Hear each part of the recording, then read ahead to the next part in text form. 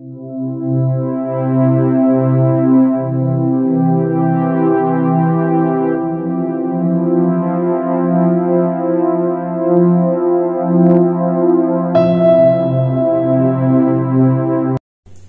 champions, what's up with you? Thank you so much for tuning back into my channel, that is #question, and I'm your personal auxiliary, Vinay Vinayakar. Tuning into my video once again, I would like to thank you all of you, and I think so, I suppose that कि आपका हिंदी का paper बहुत अच्छा गया रहेगा. And now it's time for the third language, और आपके लिए हो सकती है आपके स्कूल की first language का पेपर अटेम्प्ट करने का English. English again is a very scoring subject. After all, it is your completely like it can be a medium sometime, and English करना तो मतलब एकदम cup of tea रहना चाहिए आपके लिए. तो ज्यादा टाइम नहीं वेस्ट करते हुए let's tune into the video और देखते हैं कि इंग्लिश में आपको क्या पढ़ना है, किस तरीके से पढ़ना है एंड कितना पढ़ना है जिससे आपको अच्छे परसेंटेज और अच्छे स्कोर मिले.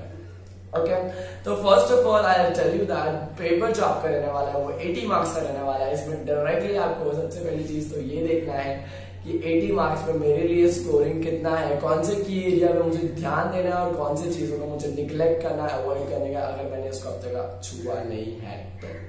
Okay, the first and foremost important thing which is going to be there in your paper will be section 1 of language study, which will be of 10 marks.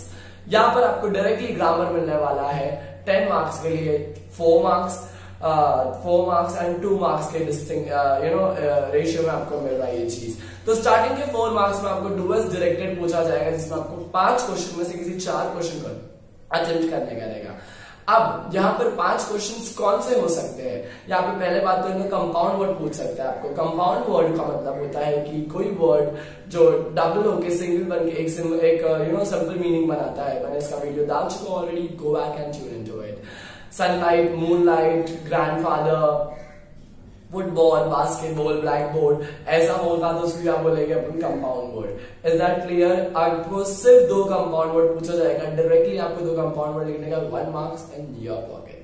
Okay, the second one is identify the type of sentence. Type of sentence आपको identify करने के लिए आ सकता है, जैसे कि yes what you want, ऐसा question है जिसके कोने में अगर क्वेश्चन मार्क रहेगा तो इंट्रोगेटिव सेंटेंस है. अगर कोई ऑर्डर रिक्वेस्ट कमांड है तो इंपरेटिव सेंटेंस है.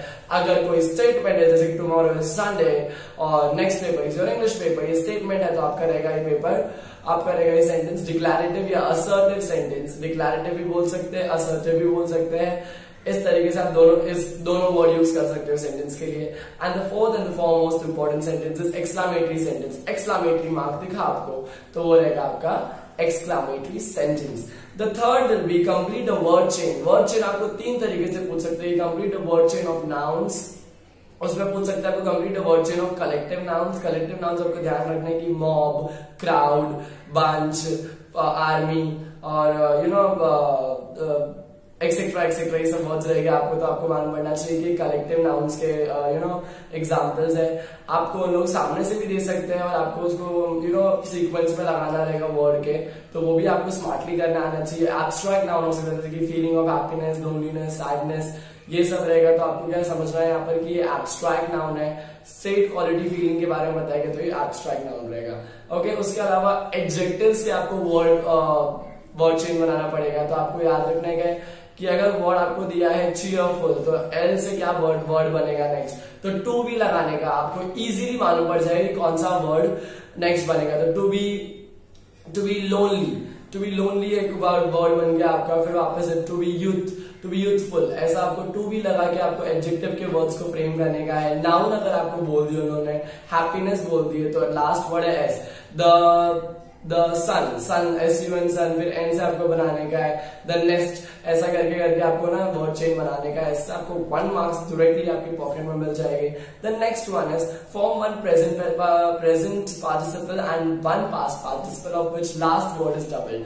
प्रेजेंट पार्टिसिपल आपका रहेगा स्विमिंग और डांसिंग और स्किपिंग और वैसे पास्ट पार्टिसिपल आपका रहेगा स्किप का स्किप भी रहेगा, जिसमें SKIPPED रहेगा. समझ में आ गया. तो आपको लास्ट लेटर इज डबल्ड वाला जब पूछेंगे तो स्किपिंग का एग्जांपल ले लेना यहाँ पर और यहाँ पे लिख देना skipped. SKIPPING, skipping in present participle, SKIPPED in the past participle. The next thing is arrange this letter into the word of alphabetical order. Alphabetical order में आपको अरेंज करने बोलेंगे. इसके अलावा क्वेश्चन आपको पूछ सकते हैं कि इसका नाउन फॉर्म क्या है, इसका वर्ब फॉर्म क्या है. इस तरीके से आपको ट्विस्टेड तरीके से क्वेश्चन पूछेंगे. और else they can ask you this form of grammar too. Just one second. Pick out two present participle from the sentence. Write down the infinitive. Infinitive आपको हमेशा याद रखने का. Infinitive मतलब she have to drink water. तो to drink, to के साथ में जो word रहेगा वो आपका रहेगा infinitive. To drink आपका infinitive है. Okay, word जिसके साथ में to attached है वो आपका infinitive है. वैसे gerund में ing form. To dance is my favorite hobby. Dancing is my favorite hobby. ING लगाना है, वर्ब में ING लगाएंगे तो आपका हो जाएगा gerund. Is that clear? या वर्ब में आपको ING लगा हुआ दिख रहा है, वो आपको सिलेक्ट करके लिखना है कि ये है gerund. Is that clear? उसके अलावा आपको और भी 2-3 फॉर्म आ सकते हैं. Yes. Find out the hidden words. Hidden words रहेगा जैसे कि ethical में आपको बोलेंगे उन लोग की hidden words क्या है, तो इसमें ethic है. ओके, उसके अलावा बहुत सारे वर्ड आपको समझ में आ जाना चाहिए इसमें. Okay, then after that then you will find spot the error and correct the sentence. Spot the error मतलब आपको पूरे सेंटेंस में एक ना एक मिस्टेक दिया रहेगा, आपको उसको आइडेंटिफाई करने का और उसमें फटाक से इसको चेंज करने का है. ओके, एंड से सेंटेंस को पूरा आपको वापस से रीराइट करने का है. द नेक्स्ट इज आपको इसमें दिया रहेगा मीनिंगफुल सेंटेंस के ऊपर एक फ्रेज दिया रहेगा, उसमें आपको मीनिंगफुल सेंटेंस बनाने का है.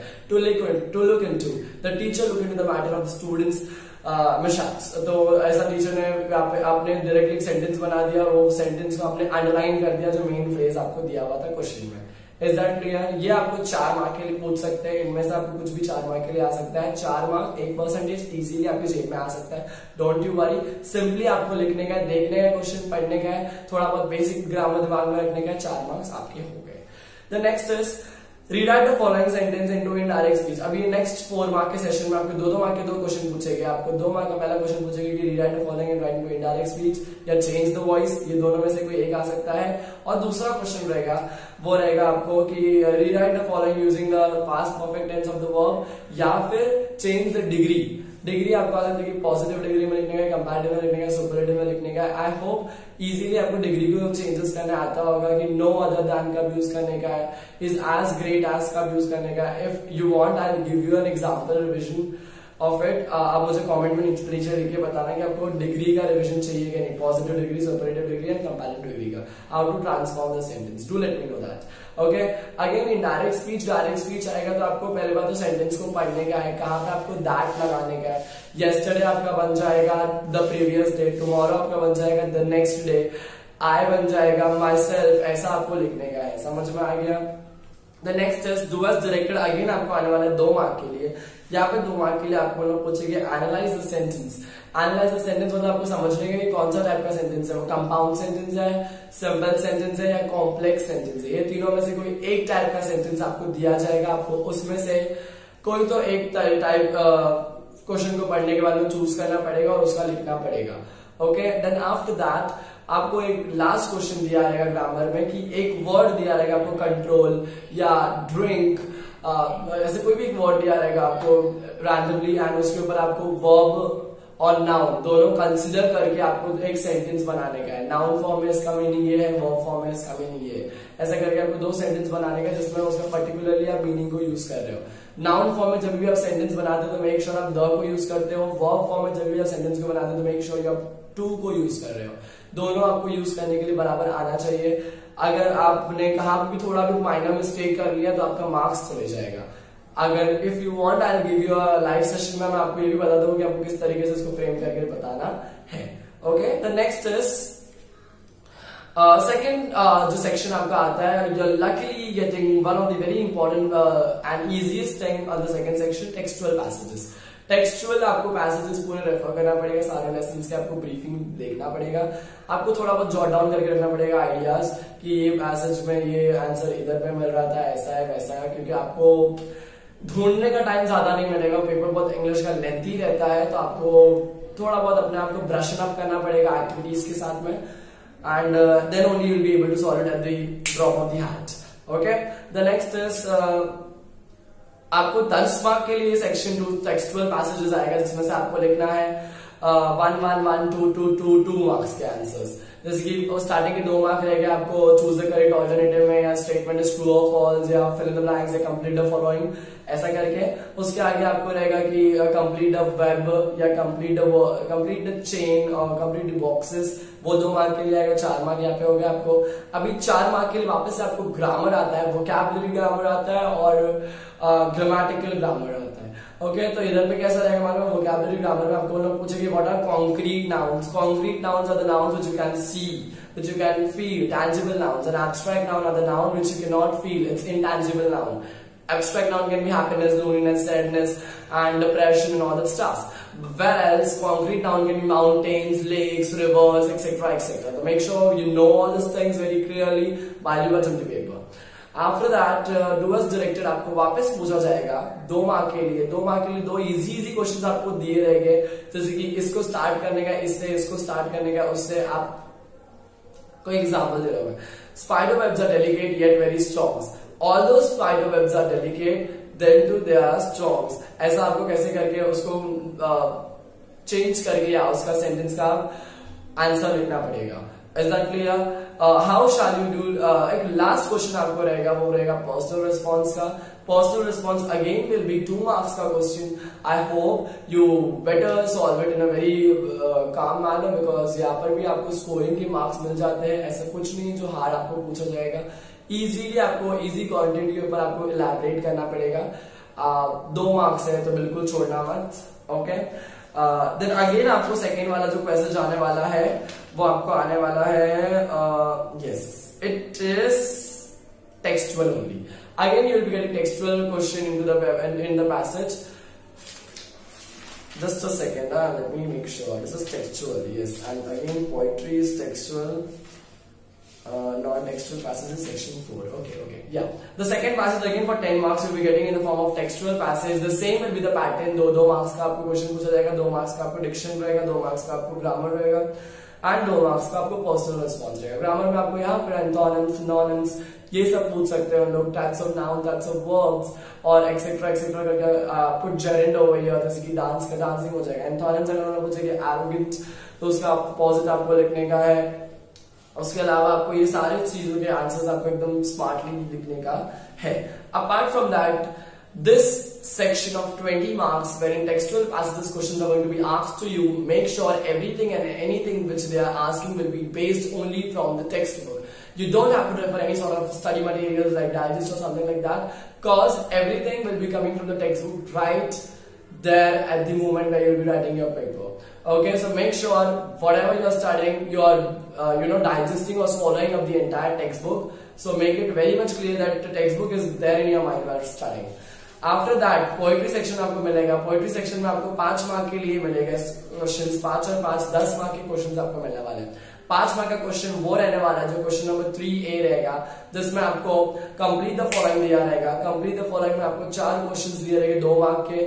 वापस से 2 मार्क के लिए आपको क्वेश्चन पूछ सकते हैं, टाइमिंग स्कीम बताओ, या फिर find out the example of alliteration, figure of speech है, एलिट्रेशन हो गया, रिपीटेशन हो गया, इन्वर्शन हो गया, इंटरोगेशन हो गया, एक्सक्लामेशन हो गया, पर्सोनिफिकेशन, सिमिली, ओनोमोटोपिया, मेटाफर, ये सब आपको एकदम ध्यान से टेक्स्ट बुक के अंदर ढूंढ के रखना है कि आपको एग्जाम के दिन एक एक चीज, एक एक लाइन को पढ़ने की जरूरत नहीं पड़े, कि उसमें आपका टाइम नहीं वेस्ट हो जाए। तो आप 8 पोएम या 6 पोएम है मेरे ख्याल से, आप पूरे उसको जॉट डाउन करके एकदम स्मार्टली रख लो लिख के, कि आपको एग्जाम के टाइम में आपका टाइम वेस्ट नहीं होना चाहिए। Make it very much clear कि आप एलिट्रेशंस और रेपिटेशंस के लाइन ढूंढ के रख रहे हो, इजीली आपको मालूम पड़ना चाहिए कौन सा लाइन किधर है।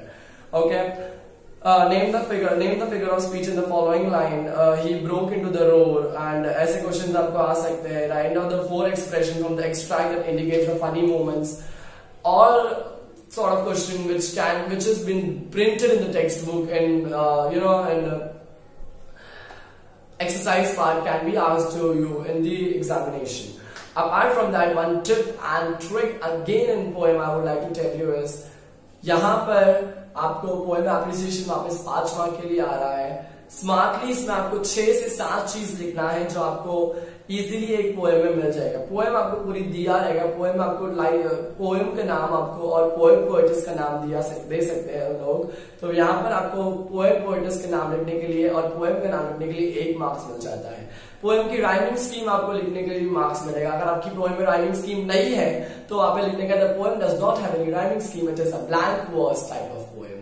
Is that clear? अगर आपको राइमिंग स्कीम है तो आप मेंशन करो राइमिंग स्कीम ये है, A B B C C D D जो है आपका, और राइमिंग वर्ड्स 2-4 मेंशन कर दो। फिगर ऑफ स्पीच क्या है पोएम के अंदर, पोएम एक्चुअली में क्या बताना चाहती है, what is the central idea of the poem, और what are the figure of speech used, why did you like the poem, why don't you like the poem, वो सब मेंशन करो। 5 मार्क्स इजीली आपको मिल जाएगा। मेक श्योर आपका poem appreciation जो रहे वो 1 पेज पूरा भर के रहना चाहिए, तो आपको 5 मार्क्स मिलने के लिए आपकी एलिजिबिलिटी वहां पर आती है। Okay, the next thing is non textual passage में सेक्शन 4 जब आता है आपको आता है non textual passage. Again 10 marks के लिए यहाँ पे आपको सिर्फ एक चीज दिया रहेगा, आपको भरना है, एक चीज दिया रहेगा, एक चीज भरना है, एक चीज दिया रहेगा, एक चीज भरना है आपको। Non textual passage make it sure वो सबके लिए बन के आता है, right from the base of the smart people, smart students, and from the base of the mediocre level student और पुअर स्टूडेंट। तीनों भी एजेंट ये आ रहे हैं जो नॉन टेक्सचुअल पैसेज को इजीली सॉल्व कर सकते हैं। वैसे क्वेश्चन इन्होंने डालते हैं। 10 मार्क आपका है, 2% 2.5% आपके हैं। आपको बिल्कुल टेंशन लेने की जरूरत नहीं है, because you are more than smart, I must say that. Okay, उसके अलावा आपको यहाँ पर क्वेश्चन दिया रहेगा, complete the following. Make sure कि इसमें भी सेम चीज दिया रहेगा आपको, एंड चीजों को आपको ऐसा बाइफिकेट करके देने वाले। Just give me 1 minute guys, let me just see. हाँ, तो यहाँ पे आपको 10 मार्क के लिए पूछेंगे आपको एक क्वेश्चन, और एक चीज आपके लिए बेनिफिशियली क्या दे रहे हैं लोग मालूम है आपको, कि यहाँ पे आपको बोल रहे हैं कि ये जो पैसेज हमने दिया है नॉन टेक्सचुअल पैसेज, इसके ऊपर 5 मार्क की समरी राइटिंग लिखने के आपको। जब समरी राइटिंग उन्होंने लिखने बोलेंगे आपको, पूरे पैसेज को पढ़ो, पूरे पैसेज में से आपको मेन वर्ड क्या लग रहे हैं, मेन सेंटेंस क्या लग रहे हैं, मेन लाइन क्या लग रहा है, आपको वो लिखने का है। और वो लिख के आपको क्या करने का मालूम है क्या, उसको टाइटल देने का है। टाइटल देना इज वेरी इंपॉर्टेंट। अच्छे से समरी लिखना, मैक्सिमम समरी आपकी 15 लाइन या 20 लाइन की रहना चाहिए, उसके ऊपर नहीं रहना चाहिए। समरी लिखते हो मतलब आप ब्रीफ लिख रहे हो, छोटे से मैं बता रहा हूँ कि पूरी पिक्चर में क्या था, सस्पेंस था, रोमांस था, एक्शन था, एडिक्शन था, फिक्शन था, क्या था आपको बताना है उसमें। इजीली आपको पैसेज को बताना है, एंड दैट्स इट। समरी में आपको 5 मार्क्स मिल जाएगा। अगेन 10 मार्क्स आपको मिल रहा है नॉन टेक्सचुअल पैसेज को इजीली सॉल्व करने से, और 5 में से एटलीस्ट 3 या 3.5 4 मार्क्स तक आपको मिल सकते हैं। मतलब आपका डायरेक्टली यहाँ पर बन रहा है 3.5%।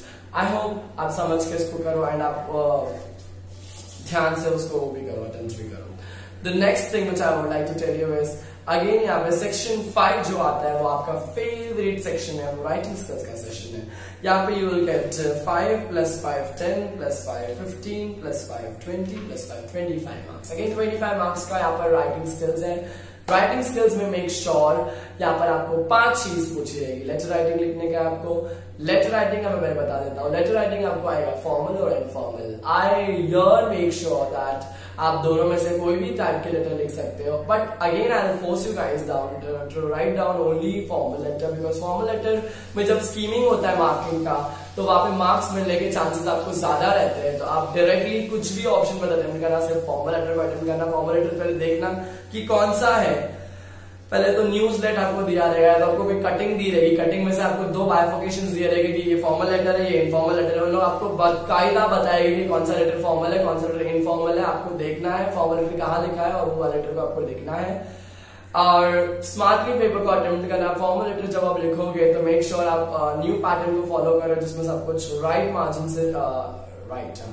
मार्जिन से चालू होता है। लेफ्ट मार्जिन में आप पूरा सब कुछ मेंशन करते हो, थैंक यू और वो सब रिस्पेक्टफुली फॉर योर सिंसियरली, सब अच्छे से लिख रहे हैं, और डायरेक्टली आपको यहाँ पर मार्क्स मिल रहे हैं। ओके, लेटर राइटिंग है मैंने वीडियो आई होप नहीं पक्का डाला है मैंने, आप वहां पे जाके देख लीजिए। इन्फॉर्मेशन ट्रांसफर आपको जब आएगा उसका भी मैंने वीडियो डाला है। इन्फॉर्मेशन ट्रांसफर आपको 2 तरीके का सकता है, verbal to non verbal, non verbal to verbal. I must here कि यहाँ पर वर्बल टू नॉन वर्बल और नॉन वर्बल टू वर्बल दोनों भी इजी है, दोनों भी आपको इजीली क्रैक करने आना चाहिए। अगर आपको बोला गया है कि एक छोटे छोटे पॉइंटर्स दिया और आपको बोले कि इसके ऊपर पैराग्राफ बना के दो, वो आपको एकदम स्मार्टली करना आना चाहिए जो उन्होंने दिया आपको। उसके अलावा आपको बेसिक नॉलेज क्या है, ओके, कि वाटर का यूसेज है, हम लोग को वाटर का यूसेज है ड्रिंकिंग के लिए 25%, बाथिंग के लिए 10%, वॉशिंग के लिए 20%, अलग अलग चीज के लिए, अदर पर्पस के लिए 50% समझ लो। तो यहाँ पे आपको पहले लिखना है कि water is life, without water the life on the earth is not at all not at all imaginable. Without water, people cannot survive for more than 10 days, or etc. etc. Whatever you want to write, you can write about it. Whatever you have, a sort of information in your brain about that particular topic.